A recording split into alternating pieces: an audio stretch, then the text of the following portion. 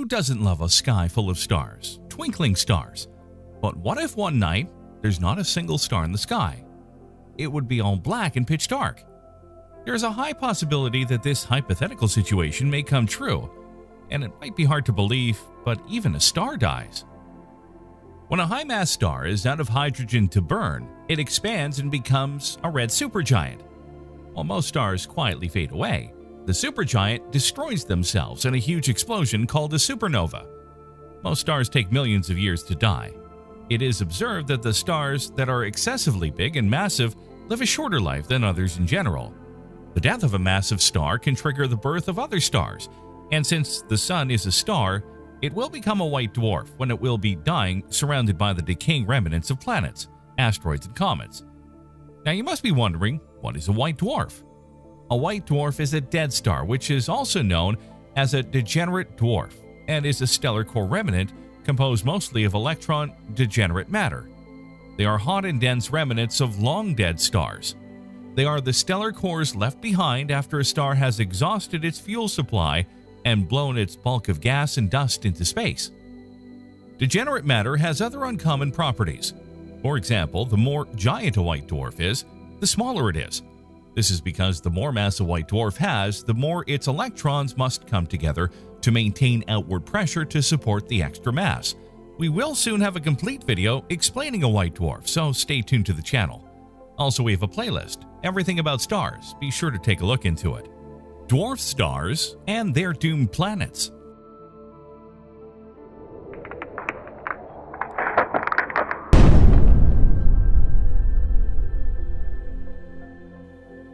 To help scientists understand our galaxy's youth and the birth of the solar system and possibly spill the beans to the world of how it all began, we have NASA's Wide Field Infrared Survey Explorer, WISE, space telescope.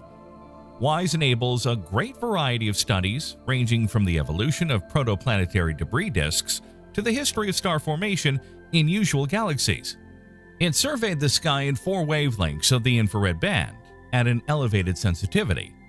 WISE's main aim was to find objects that had not been captured before, including very bright luminous galaxies, super cold stars, and nearby asteroids and comets. So just like all the other times, astronomers discovered their first debris disk surrounding a white dwarf by accident. Eric Becklin and Ben Zuckerman from the University of California, Los Angeles, found it while searching for another unfamiliar object in the astronomical zoo, a brown dwarf. A brown dwarf is a type of substellar object that has a mass between the most massive gas giant planets and the least massive stars, approximately 13 to 80 times that of Jupiter. They were first noticed in 1963 by an American astronomer, Shiv Kumar, who named them black dwarf. Later on, an American astronomer, Jill Tarter, proposed the name brown dwarf in 1975, even though they didn't appear brown in color.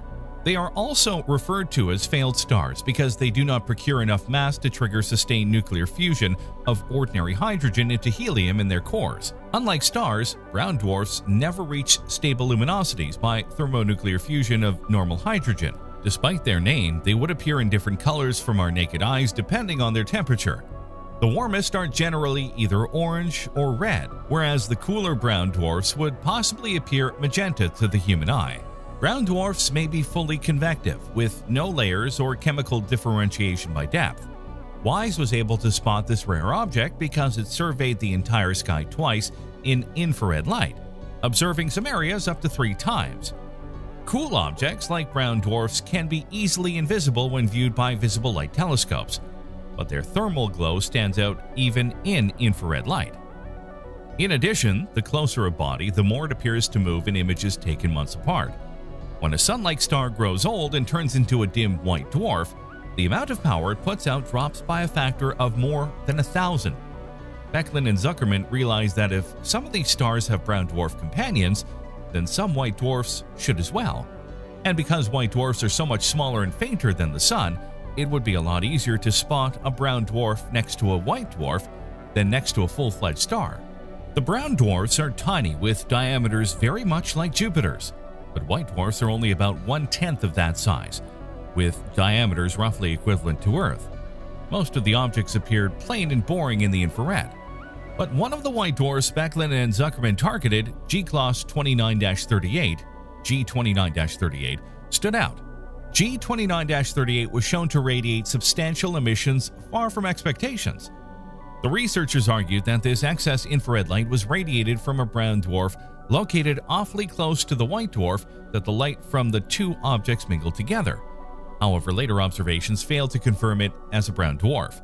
Becklin and Zuckerman suggested that G29-38 might have a dusty disk when they discovered its excess infrared light, but they knew that dust cannot survive long in the vicinity of a white dwarf, so they were weary of this hypothesis. Then a different kind of observation of white dwarfs began to change people's minds about the possibility that these objects could harbor debris disks. The white dwarfs consist mostly of carbon and oxygen covered by a thin atmosphere of the light's elements, hydrogen and helium. These compact objects probably hold about half the mass of the Sun crammed into a volume not much bigger than Earth, producing enormous densities and strong gravitational pulls near their surfaces. This intense gravity ensures that any element heavier than hydrogen or helium falls through the atmosphere and out of view in quite a short period of time. Yet surprisingly, the atmosphere of some white dwarfs is full of heavy elements such as calcium and aluminum. Starting about a decade ago, astronomers with their large telescopes and high-powered spectrographs found more and more of these polluted white dwarfs with clutter in their atmospheres. It seemed highly possible that this pollution could be coming from dead planetary systems, if the disks were dense enough to survive for long periods and had dumped some of their material onto the white dwarfs recently. G29-38 is one of these polluted white dwarfs, and that made many astronomers believe that its excess infrared light came from a debris disk. By 2005, most astronomers were convinced that the extra infrared radiation coming from G29-38 was the sign of a dusty debris disk, but some of us were still dissatisfied. Then late in the year 2006, the Spitzer Space Telescope ushered in a new era for white dwarf science. Spitzer is a small telescope by modern standards, but it's a powerhouse. It was designed to study the early universe infrared light, and we can proudly say that it is the first telescope to see light from a planet outside our solar system. And not only that, but Spitzer also made important discoveries about comets, stars, exoplanets, and distant galaxies. Its main mirror measures just 33 inches in diameter, but unlike the much larger Hubble, Spitzer collects light at infrared wavelengths. What it lacks in size, it makes up for with advanced infrared detectors that are hundreds of times more powerful than any that had ever flown in space before. Spitzer does not provide us with the most dazzling wall art images of disks. This is not its specialty. It is best at dissecting light, and most of the light it analyzes has wavelengths within a few times than that of the width of a human hair. When we first saw the spectrum of G29-38, we felt strangely queasy, mainly because of two reasons. First being that it confirmed what we already thought we knew, that dust explained the extra infrared light coming from this dead star.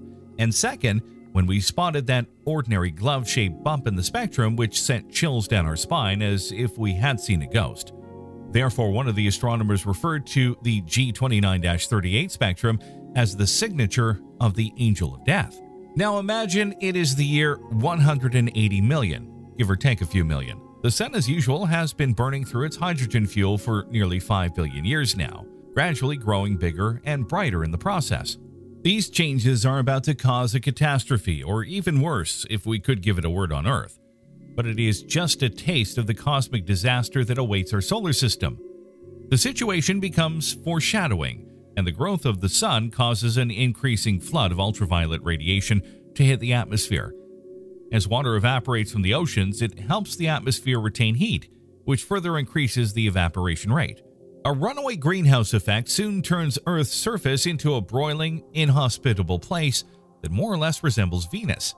Life as we know it, or at least on the place that we know it, comes to an end. But maybe this was not enough because the situation keeps getting worse. As the Sun continues to burn through its hydrogen, a vast ball of helium builds up in its core. Eventually, this spent fuel disrupts the Sun's structure. At an age of 12.2 billion years or so, the Sun turns into a red giant, cooling down and swelling up. It expands to a radius of about 110 million miles, which is big enough to swallow our planet along with Mercury and Venus. And thus the Sun will swallow Earth completely. As it does, all the planets, asteroids, comets, and so on that orbit the Sun march outward into new orbits, farther from their enormous red stellar host. In the meantime, the Sun's evolution thoroughly shakes up all the comets, asteroids, and Kuiper Belt objects. Many of them vaporize in the intense heat. This causes these rocky objects to split apart and release dust. Other bodies find their orbits destabilized as the planets rearrange themselves. These objects fly around the future solar system in a frenzy. Ultimately, the Sun blows off roughly half its mass in violent winds and pulsations, and in the process it will stop spinning. As the Sun's rotation slows, forceful tides drag Earth into the bloated star. Then once the Sun blows off the last of its outer envelope, all that is left is a weird, almost strange and intense ball of spent nuclear fuel, a white dwarf. As the remaining of the planetary system continues to be destroyed, the pounding of the white dwarf becomes more sporadic. The WISE mission is turning white dwarf debris disks from a small collection of oddball objects into keys to understanding the evolution of planetary systems, including the one we call home. Maybe white dwarf debris disks tell a brutally scary story. Maybe the white dwarf is nothing but another discovery, or maybe the white dwarf is a warning. Whatever it is, if you are smart, you'll pay attention. So what do you think about these white dwarf stars? And what about the dead planetary systems around them? Do let us know your thoughts and ideas in the comment section below. Also, don't forget to like the video and watch our stars playlist.